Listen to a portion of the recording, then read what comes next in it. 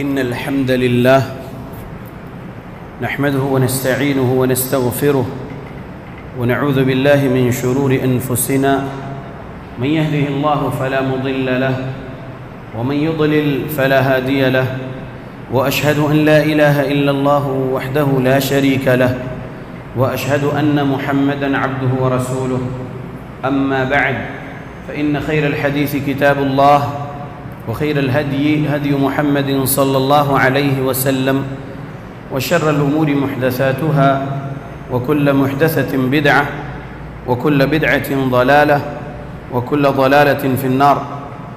أعوذ بالله السميع العليم من الشيطان الرجيم من همزه ونفخه ونفثه. بسم الله الرحمن الرحيم. قاف والقرآن المجيد بل عجبوا أن جاءهم منذر منهم فقال الكافرون هذا شيء عجيب أإذا متنا وكنا ترابا ذلك رجع بعيد قد علمنا ما تنقص الأرض منهم وعندنا كتاب حفيظ بل كذبوا بالحق لما جاءهم فهم في أمر مريج أفلم ينظروا إلى السماء فوقهم كيف بنيناها وزيناها وما لها من فروج والأرض مددناها وألقينا فيها رواسي وأنبتنا فيها من كل زوج بهيج تبصرة وذكرى لكل عبد منيب ونزلنا من السماء ماء مباركا فأنبتنا به جنات وحب الحصيد والنخل باسقات لها طلع نضيد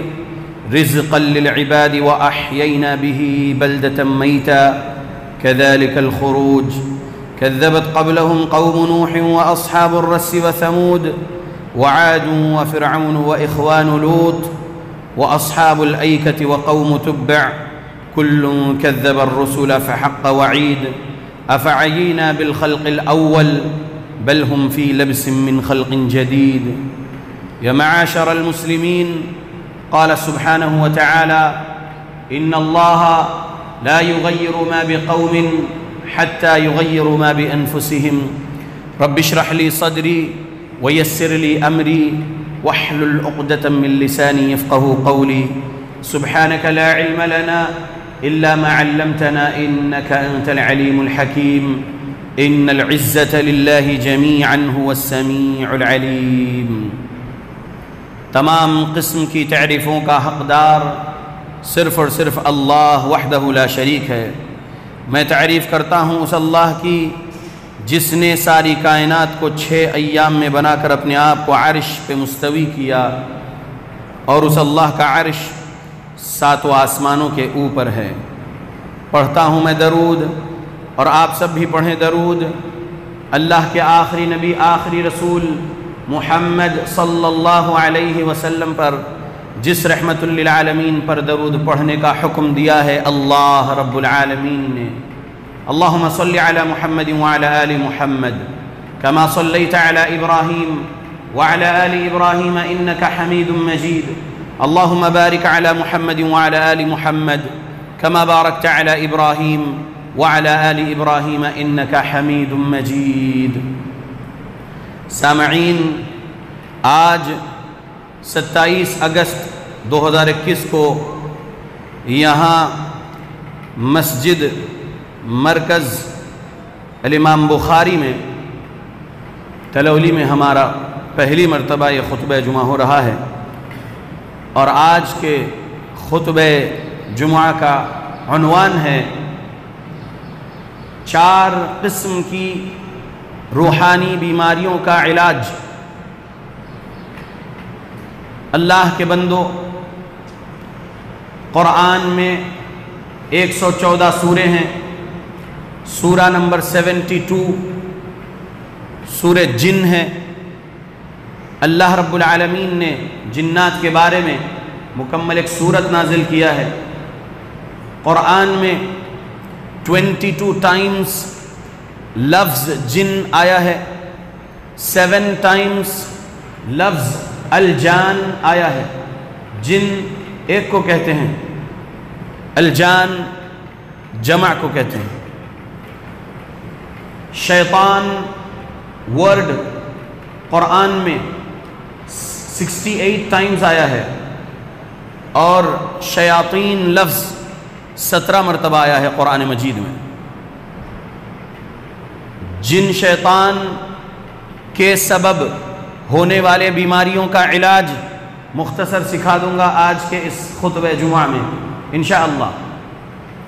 اللہ کے بندو، جنات میں ایمان والے بھی ہیں اور جنات میں ابلیس کی پیروی کرنے والے کافر یہودی نصرانی جنات بھی ہیں، مشرک جنات بھی ہیں۔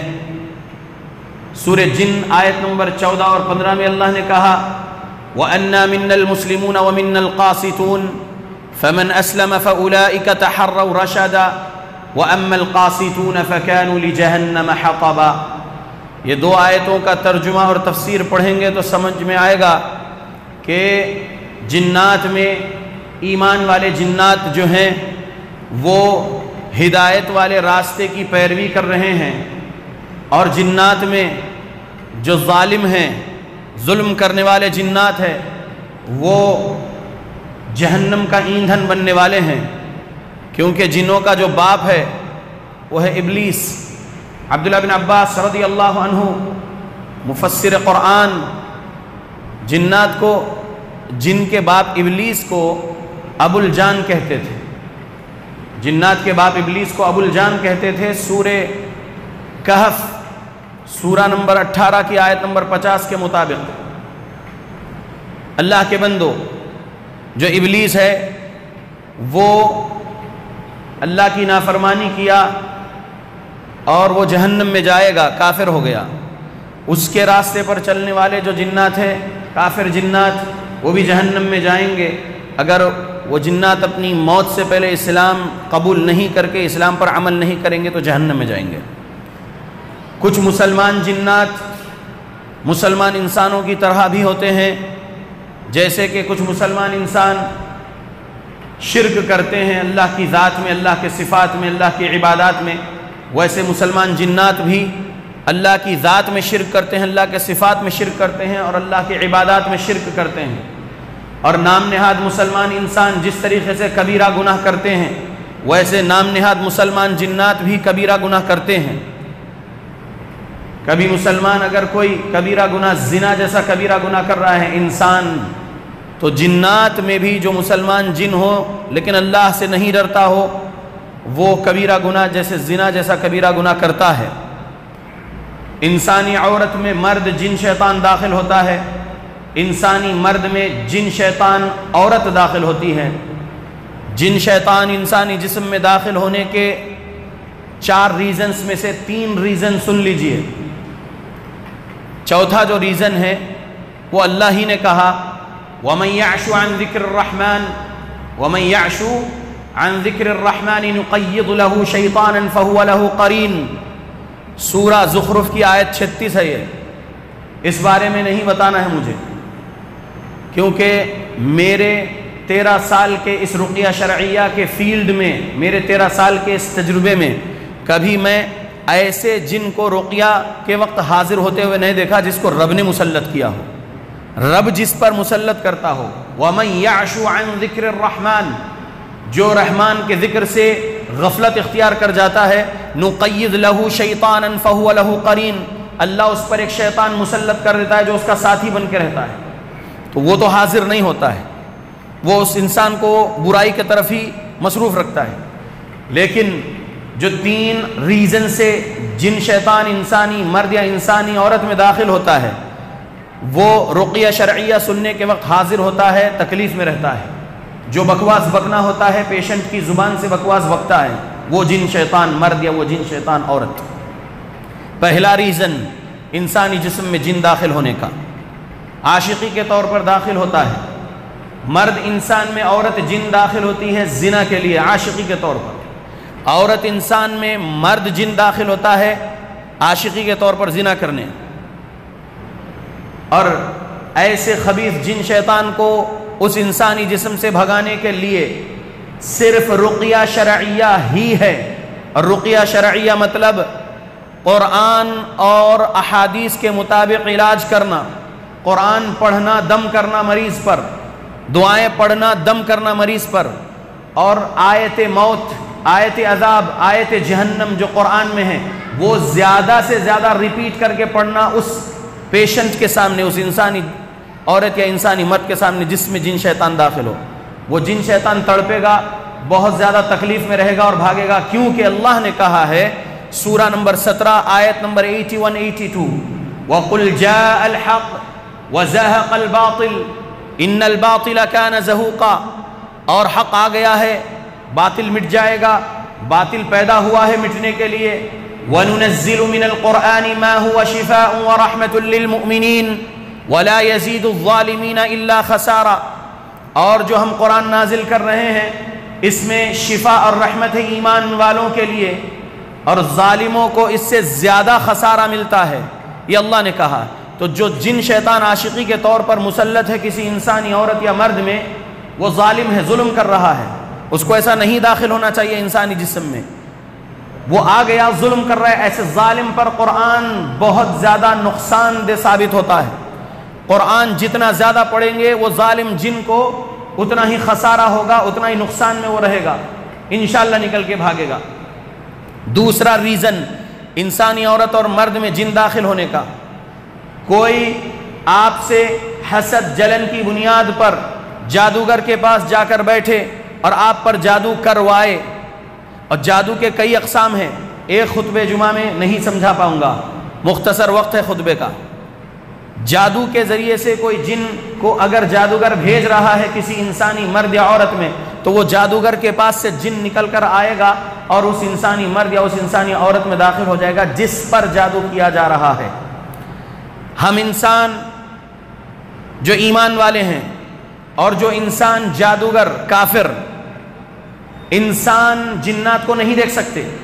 سورہ نمبر 7 کی آیت نمبر 27 میں اللہ نے کہا، اللہ نے واضح کہہ دیا ہے اِنَّهُ يَرَاكُمْ هُوَ وَقَبِيلُهُ مِنْ حَيْثُ لَا تَرَوْنَهُمْ، بے شک وہ اور اس کے قبیلے یعنی ابلیس اور اس کی ذریت جنات تم انسانوں کو دیکھتے ہیں لیکن تم انسان انہیں ہرگز نہیں دیکھ سکتے. اللہ نے کہا لہذا میں رقیہ شرعیہ کرنے والا ایک معالج جن شیطان کو نہیں دیکھ سکتا، آج تک 13 سال کے تجربے میں نہیں دیکھا، موت تک بھی نہیں دیکھ سکتا میں جن شیطان کو اس کی اصلی شکل میں، تو کوئی بھی نہیں دیکھ سکتا. لیکن جو جادوگر کے پاس سے جن کسی انسانی مرد یا عورت میں داخل ہونے آ رہا ہے تو وہ جادوگر دیکھتا کیا وہ جن شیطان کو؟ جی نہیں دیکھتا.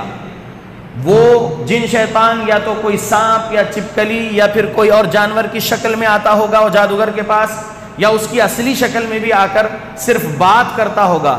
وہ ایک دوسرے کی آواز سنتے ہیں جادوگر اور جن شیطان، لیکن دیکھ نہیں سکتا وہ انسانی جادوگر اس جن شیطان کو. یہ اللہ کا کہنا ہے کہ جن شیطان کو انسان نہیں دیکھ سکتے، جن مومن کو بھی انسان نہیں دیکھ سکتے. دوسرا ریزن انسانی جسم میں جن شیطان داخل ہونے کا، جادو کے سبب.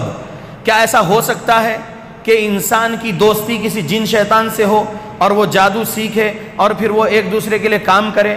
ایسی کوئی دلیل ہے کیا؟ جی ہاں ہے. سورہ نمبر 6 سورہ انعام آیت نمبر 128 129 130 اعوذ باللہ من الشیطان الرجیم وَيَوْمَ يَحْشُرُهُمْ جَمِيعًا يَا مَعْشَرَ الْجِنِّ قَدِ اسْتَكْثَرْتُم مِّنَ الْإِنسِ وَقَالَ أَوْلِيَاؤُهُم مِّنَ الْإِنسِ رَبَّنَا اسْتَمْتَعَ بَعْضُنَا بِبَعْضٍ وَبَلَغْنَا أَجَلَنَا الَّذِي أَجَّلْتَ لَنَا قَالَ النَّارُ مَثْوَاكُمْ خَالِدِينَ فِيهَا إِلَّا مَا شَاءَ اللَّهُ إِنَّ رَبَّكَ حَكِيمٌ عَلِيمٌ. آگے 2 آیتیں. اللہ کے بندو، یہ 3 آیتوں کا ترجمہ اور تفسیر پڑھنے سے معلوم ہوتا ہے کہ انسان جو جن شیطان سے دوستی کر رہا ہے اور دونوں ایک دوسرے کو فائدہ پہنچانے کا کام کر رہے ہیں، وہ قیامت کے دن اپنی جانوں کے بارے میں گواہی دیں گے. وَشَهِدُوا عَلَىٰ أَنفُسِهِمْ أَنَّهُمْ كَانُوا كَافِرِينَ. یہ سورہ انعام آیت نمبر 130 اینڈ ہو رہی ہے ان الفاظ پر کہ وہ اپنی جانوں پر گواہی دیں گے رب کی بارگاہ میں قیامت کے دن کہ ہم کافر ہو گئے تھے، کہیں گے وہ جن شیطان اور وہ انسانی جادوگر. تو جادو کے ذریعے سے جن شیطان داخل کرواتا ہے جادوگر کسی انسانی عورت یا مرد میں، ٹھیک ہے. وہ کفر ہے جادو سیکھنا، کفر ہے جادو کرنا، کفر ہے جادو کروانا. اور اگر جادو ہو گیا تو جادوگر کے پاس جا کر جادو کے ذریعے سے علاج کروانا بھی کفر ہے. دلیل من أتى كاهنا أو عرافا فصدقه بما يقول فقد كفر بما أنزل على محمد. صحیح الجامع الصغیر 5939، اور یہ حدیث سنن ابو داؤد میں حدیث نمبر 3904 ہے۔ اللہ کے بندو، ترجمہ اس حدیث کا ہے جو کوئی بھی شخص کسی کاہن، نجومی، عراف، عامل بابا کے پاس گیا یا اس کو بلایا علاج کے لیے اور اس نے جو کہا اس کی بات کو سچ مان لیے، فصدقہ بما یقول، جو اس جادوگر نے کہا، اس عامل بابا نے کہا، اس کی بات کو سچ مان لیے، فقد کفر بما انزل علی محمد، تو یقیناً اس بندے نے کفر کیا ہے اس چیز سے جو محمد پر نازل ہوا۔ محمد صلی اللہ علیہ وسلم پر اللہ نے قرآن کو نازل کیا اور حدیث کو نازل کیا، تو قرآن و حدیث سے یعنی اسلام سے کفر کر گیا وہ بندہ جو جادوگر سے علاج کروائے گا۔ لہٰذا جادوگروں کی بات کو جھوٹ ہی ماننا، ان کے پاس جانا ہی نہیں ہے۔ تو دوسرا ریزن انسانی جسم میں جن شیطان داخل ہونے کا جادو ہے۔ تیسرا ریزن انشاءاللہ دوسرے خطبے میں سناؤں گا اور علاج سکھاؤں گا انشاءاللہ۔ اللہ سے دعا کرتا ہوں اللہ ہم مسلمانوں کو قرآن اور حدیث پڑھنے کی توفیق دے، قرآن اور حدیث کو سلف صالحین کے مطابق سمجھ کر عمل کرنے کی توفیق دے، آمین۔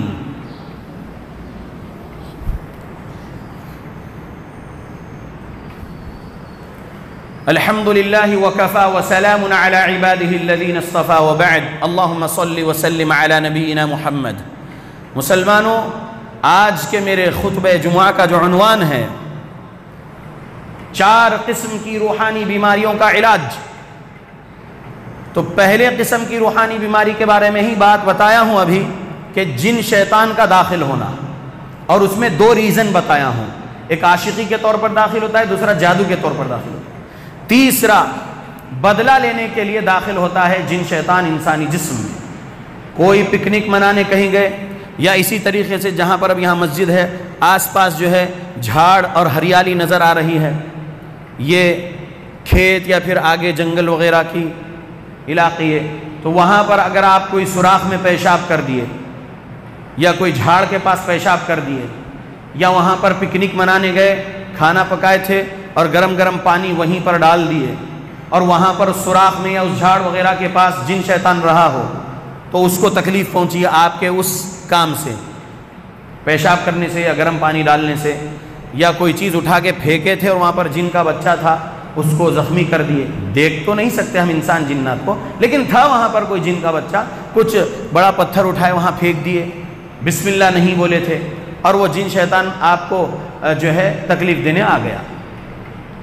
بدلہ لینے کے طور پر جن شیطان انسانی جسم میں داخل ہوتا ہے، انتقامی طور پر۔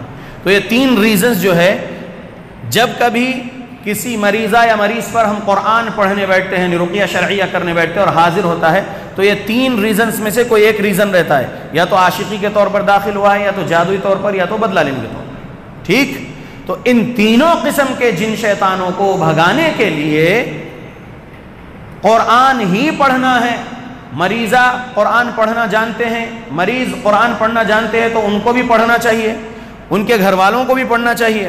پہلے تو خود اپنا سیلف ٹریٹمنٹ کرنا چاہیے لوگوں کو، یا گھر کے بڑے جو ہیں وہ اپنے گھر کے اس مریض کا ٹریٹمنٹ کرے قرآن اور حدیث کے مطابق۔ نہیں جانتے ہیں رقیہ شرعیہ کرنا، تب اگر کسی راقی شرعی کو بلا کر رقیہ کروا رہے تو یقین اللہ پر ہونا ہے، راقی شرعی پر نہیں۔ رقیہ شرعیہ کرنے والا بھی آپ کی طرح انسان ہے، وہ بھی بیمار ہوتا ہے، اور اس کو بھی شفا اللہ ہی دیں گے۔ سمجھ رہے اللہ کے بندو؟ تو یہ ہو گئی پہلے قسم کی روحانی بیماری، جن شیطان کا انسانی جسم میں داخل ہونا۔ 3 ریزنز مختصر میں بتایا ہوں، علامات بہت سارے ہیں اور بہت کچھ اس کا اور سمجھانا ہے، لیکن وقت خطبے کے لیے بہت مختصر ہے، اس لیے آگے بڑھ رہا ہوں۔ دوسرے قسم کی روحانی بیماری ہے جن شیطان کا چھو کر چلے جانا۔ ایک تو تھا داخل ہو کر تکلیف دینا جن شیطان انسانی جسم میں، دوسرا ہے روحانی بیماری انسانی جسم کو جن شیطان چھو کر جانے سے بھی انسان تکلیف میں آتا ہے۔ دلیل سورہ بقرہ آیت 275، یتخبطہ الشیطان من المس، جن شیطان کے چھو کر جانے سے انسان خبطی ہوتا ہے، یعنی پاگلوں جیسی باتیں کرتا، پاگلوں جیسی حرکت کرتا۔ تو جن شیطان چھو کر جانے سے بھی ایسی کیفیت ہو سکتی ہے، اور جن داخل رہنے سے بھی ایسی کیفیت ہو سکتی ہے کہ انسان خبطی ہوتا ہے۔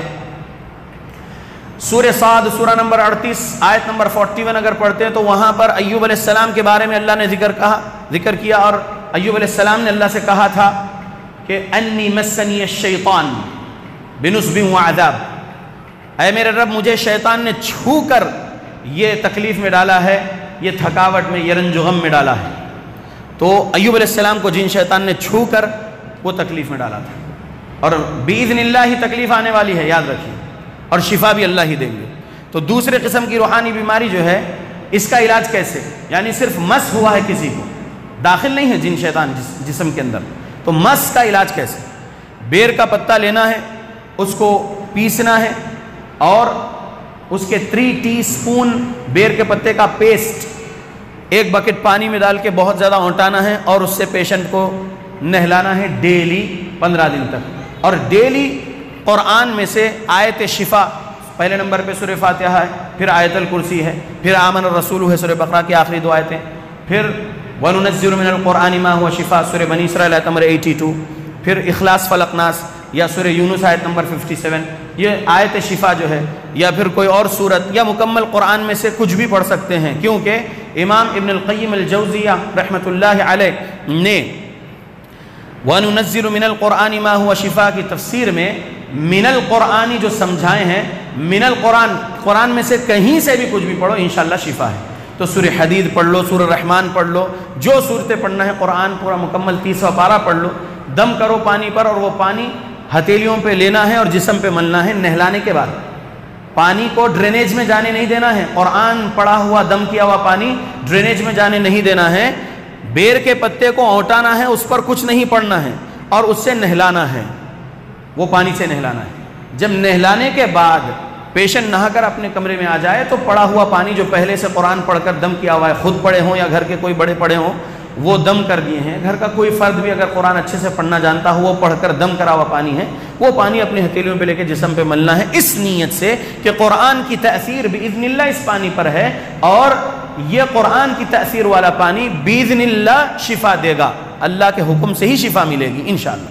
تو مس جو شیطان کا ہوتا ہے، اس کا علاج مختصر میں یہ ہے، قرآن زیادہ سننا چاہیے، قرآن زیادہ پڑھنا چاہیے۔ علامات نہیں بتا رہا ہوں کیونکہ وقت کم ہے میرے پاس، مس کے کیا سمٹمز ہوتے ہیں نہیں بتا رہا ہوں ابھی۔ نظر بد تیسری روحانی بیماری، نظر بد تیسری روحانی بیماری 5738 نمبر، 5739، 5740، یہ 3 حدیثیں صحیح البخاری کے دیکھ لیجئے، ایک میں ابو ہریرہ رضی اللہ عنہ راوی ہیں، ایک میں عائشہ صدیقہ رضی اللہ عنہ راویہ ہے، ایک میں ام سلمہ رضی اللہ عنہ راویہ ہے۔ تو یہ حدیث نظر بد کے بارے میں ہے۔ العین حق کہا پیارے رسول محمد صلی اللہ علیہ وسلم نے، جس میں یہ ایک حدیث ہے۔ دوسری حدیث امی عائشہ رضی اللہ عنہ کہتی ہیں امرانی رسول اللہ صلی اللہ علیہ وسلم او امر ان یسترقى من العین، نظر بد لگ جانے پر رقیہ کر لیا کرو، پیارے نبی نے فرمایا۔ اور جو ام سلمہ رضی اللہ عنہ سے روایت کردہ حدیث ہے، اس میں ایک لڑکی تھی ان کے ساتھ بیٹھی ہوئی، اور اس کے چہرے پر کچھ دانے نکلے ہوئے تھے کالے، تو نبی صلی اللہ علیہ وسلم نے کہا اس کو نظر بد لگی ہے، استرقوا لہا، اسے رقیہ کروا دو، یہ الفاظ نبوی ہے، لہذا رقیہ کرواؤ کرو، نبی صلی اللہ علیہ وسلم نے کہا ہے۔ تو رقیہ کرنا ہے اس مریضہ پر، نظر بد لگ گئی اگر کسی پر، تو مریض ہو یا مریضہ، قرآن سے ہی شفا ملے گی باذن اللہ، اس کے علاوہ کچھ اور نہیں۔ نظر بد میں بھی مس والا جو علاج بتایا تھا میں، یعنی بیر کے پتوں سے، بیر کے پتے پیسنا ہے، اس کو اونٹانا ہے اور اس سے نہلانا ہے، پھر پڑا ہوا پانی جسم پر ملنا ہے اور وہی پانی پلاتے رہنا ہے، اور آیتیں جو بتایا وہی شفا والی آیتیں۔ نظر بد تیسرے قسم کی روحانی بیماری، بولنے کے لیے تو بہت ہے لیکن وقت مختصر ہے اس لیے آگے بڑھ رہا ہوں۔ چوتھے قسم کی روحانی بیماری ہے جادو۔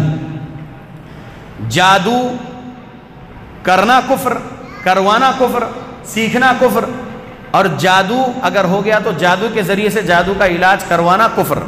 یہ میں آپ کو شروع میں بتایا تھا، ایک حدیث 3904 سنن ابو داؤد کی، کہ جادوگر کے ذریعے سے جو ہے اپنا علاج کروانا یا اس کی بات ماننا یہ کفر ہے۔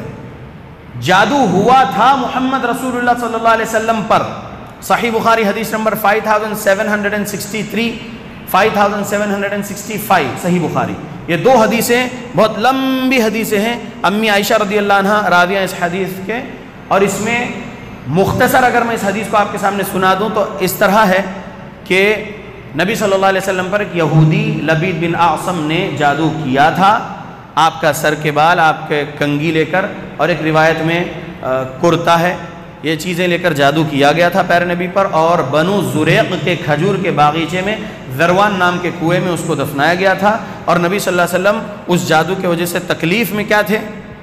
بھولنے والی تکلیف ہو رہی تھی۔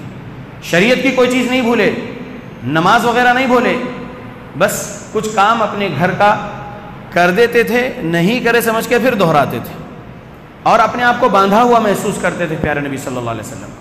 لیکن پیارے نبی کو معلوم نہیں ہے کہ یہ جو تکلیف ہے یہ جادو کی وجہ سے ہے۔ کب تک نہیں معلوم؟ جب تک کہ فرشتے آ کر بتا نہ گئے۔ فرشتے آئے اور بتائے تب نبی صلی اللہ علیہ وسلم کو معلوم ہوا کہ آپ پر فلاں یہودی نے جادو کیا اور فلاں جگہ پر اس کو گاڑ کے رکھا ہے۔ پیارے نبی گئے صحابہ کو لے کر اس کنویں میں سے نکلوائے وہ چیزیں، اور پھر جبرائیل علیہ السلام آئے سورہ فلق اور سورہ ناس لے کر۔ پیارے نبی ایک ایک آیت پڑھتے ہوئے ایک ایک گیٹھی کھولے، 11 نوٹس اس پہ تھے، 11 گیٹھیاں تھیں۔ سورہ فلق کی 5 آیتیں ہیں، سورہ ناس کی 6 آیتیں ہیں۔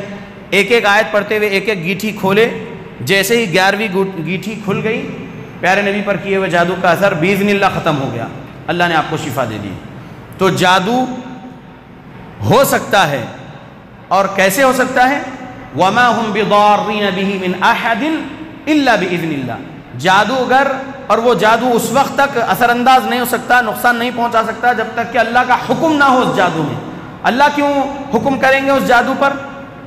اللہ آزمانا چاہتے ہیں، اس لیے اللہ کا حکم ہوتا ہے وہ جادو کے اثر پر، اور وہ اثر کر جاتا ہے۔ اور شفا ہم کو صرف اللہ سے مانگنا ہے۔ 5742 نمبر کی حدیث صحیح البخاری میں ثابت بنانی رحمۃ اللہ علیہ تابعی انس رضی اللہ عنہ کے پاس آتے ہیں اور اپنی تکلیف بیان کرتے ہیں۔ تو انس رضی اللہ عنہ صحابی رسول تابعی ثابت بنانی رحمۃ اللہ علیہ سے کہتے ہیں الا ارقیک برقیۃ رسول اللہ، کیا میں تمہیں اللہ کے رسول والا رقیہ نہ کر دوں؟ انہوں نے کہا ضرور کریے۔ تو پھر دعا پڑھے انس رضی اللہ عنہ، اللہم رب الناس، اے میرے اللہ، اے انسانوں کے رب، اذہب البأس، اس کی تکلیف کو دور کر دیجئے، یہ تکلیف کو دور کر دیجئے، واشفی، اور اسے شفا دیجئے، انت الشافی، آپ ہی شفا دینے والے ہیں، لا شفا، کہیں شفا نہیں ہے، الا شفاؤک، سوائے آپ کی شفا کے، شفاء لا یغادر سقما، ایسی شفا دیجئے کہ بیماری باقی نہ رہے۔ یہ محمد صلی اللہ علیہ وسلم نے یہ دعا سکھا کر عقیدے والی یہ بات بھی سکھا دی ہے کہ شفا دینے والا صرف اللہ۔ محمد رسول اللہ صلی اللہ علیہ وسلم خود اللہ سے شفا مانگتے تھے۔ اور 5700 نمبر کی حدیث صحیح مسلم کی دیکھتے ہیں، ابو سعید خدری رضی اللہ عنہ روایت کرتے ہیں اس حدیث کو، محمد صلی اللہ علیہ وسلم جب بیمار ہوئے تو جبرائیل علیہ السلام آئے، آ کر پیارے نبی پر رقیہ کیے۔ سردار ملائکہ، سردار انبیاء پر رقیہ کیے، بسم اللہ ارقیک من کل شیء یؤذیک من شر کل نفس او عین حاسد اللہ یشفیک، بسم اللہ ارقیک، یہ جبرائیل علیہ السلام نے رقیہ کیے محمد رسول اللہ صلی اللہ علیہ وسلم پر۔ تو دلائل بہت ہے رقیہ شرعیہ کرنے کے۔ امام مسلم رحمۃ اللہ علیہ کے صحیح مسلم میں کئی ابواب ہے، اور صحیح بخاری میں بھی ہے رقیہ کے بارے میں کئی ابواب، کئی احادیث ہیں، اور پھر دیگر سنن میں بھی بہت ساری احادیث ہیں رقیہ شرعیہ کے بارے میں۔ اللہ کے بندو، رقیہ حق اور رقیہ باطل میں فرق ہے۔ خارجہ بن صلت التمیمی رضی اللہ عنہ کے چچا اسلام قبول کر کے جانے لگے اپنے گھر، اپنے گاؤں، راستے میں کسی دیہات میں ان کو کسی نے کہا کہ ہمارے اس مجنون کے لیے آپ کے پاس کچھ علاج ہے۔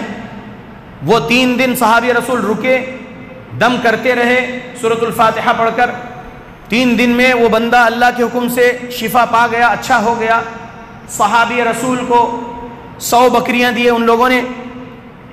یہ حدیث 3896 نمبر کی حدیث ہے سنن ابو داؤد کی، اور 3901 ہے سنن ابو داؤد میں۔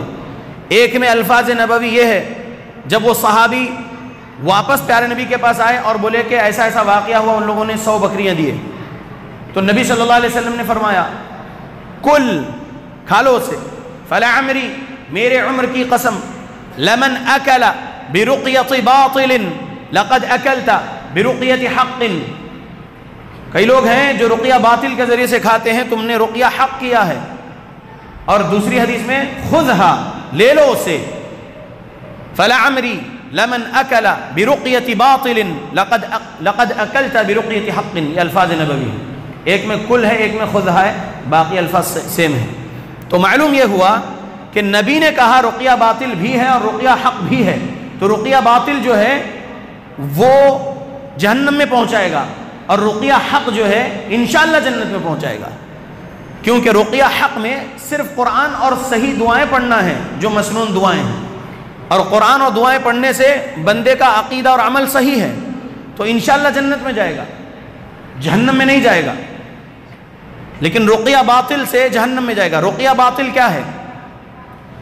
فرشتوں کو مدد کے لیے پکارنا، تعویذ پر لکھا جاتا ہے یا جبرائیل یا میکائیل یا اسرافیل یا محمد یا علی یا فاطمہ یا حسن یا حسین، اس طریقے کے لکھ کر تعویذ بنایا جاتا ہے، اسے گھول کر پیا بھی جاتا ہے یا پہنا جاتا ہے، یا ایسے ہی دعائیہ طور پر پکارا جاتا ہے، نبی صلی اللہ علیہ وسلم کو اور اہل بیت کو یا فرشتوں کو مدد کے لیے پکارتے ہیں، اور کبھی شیاطین کو بھی مدد کے لیے پکارتے ہیں، وہ رقیہ باطل کرنے والے ڈھونگی بابا لوگ۔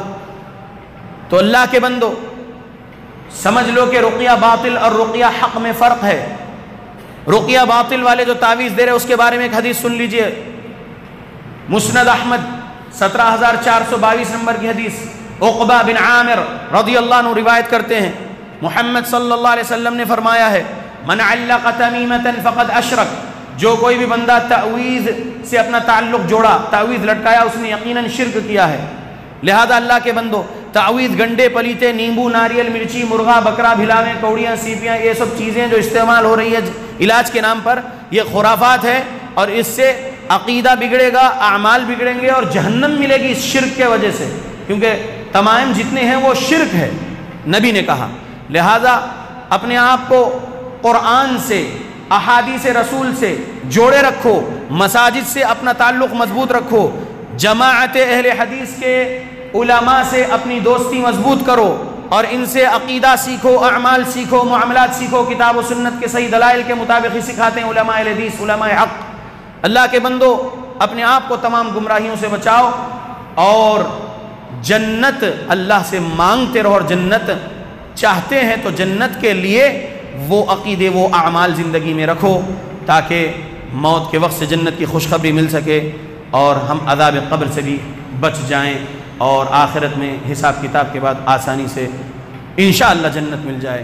اللہ سے دعا کرتا ہوں اللہ ہم مسلمانوں کو ہر سبجیکٹ میں قرآن اور صحیح احادیث کی تعلیمات سیکھنے، سمجھنے اور عمل کرنے والا بنائے سلف صالحین کے مطابق، آمین۔